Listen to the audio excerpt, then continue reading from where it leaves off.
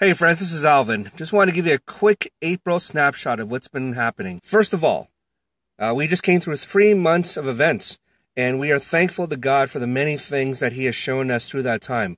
We keep on hearing conversations that people are still having that result from those events, and we look forward to seeing how God might continue to use those in transforming people's lives. We also have a couple of up-and-coming events happening in June. First of all, Transition 101, which is our event for grade 12 grads. We're doing this InterVarsity, Power to Change, AFC, and Navigators. It'll be at Wycliffe College on Saturday, June the 3rd. And so we're inviting the class of 2017 to come out, especially if you're heading out to university in the fall. Come meet some people that you're going to be seeing on campus in a few months. And so all the information is at transition101.ca.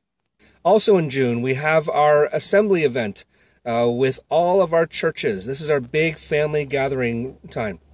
And so we encourage you, whether you come in for some of the learning sessions or whether you want to come in for the plenary sessions or even for some of the business meetings, go to baptist.ca/assembly and find out all the details there. Also, we're excited to co-host something with cboq Kids. We're going to be hosting our second annual Real Family Time on Saturday, June the 24th.